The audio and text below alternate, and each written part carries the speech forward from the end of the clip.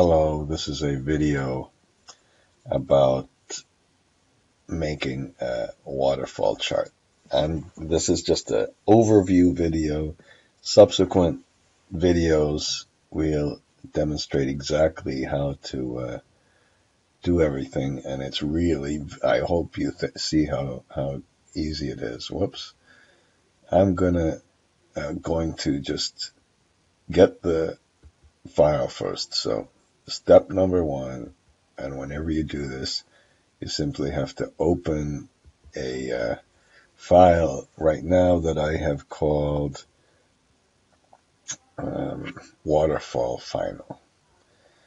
You'll have to set up the data in a little bit, but once you do this, you can press Shift Control V, and you look at kind of what things you do. Let's delete the earlier graphs. Let's leave it in Euro. Let's not do any of this stuff. And you just press the button, and then it tells you kind of the progress, and there you have the chart. And if you let's say you wanted to make another chart, this one. Okay, Shift Control V. This time maybe we don't want to delete the earlier graphs, and let's make it a percentage. Let's show the values on the x-axis and make the graph.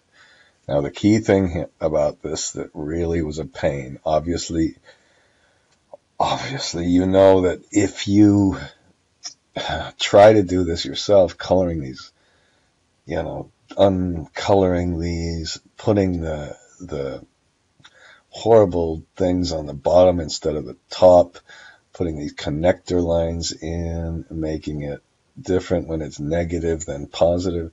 These are incredibly painful things to do, and if you do this manually, it's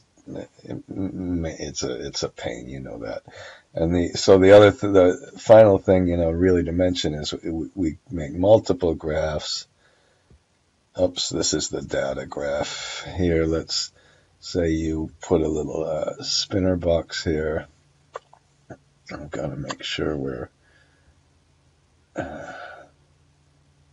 on automatic, okay.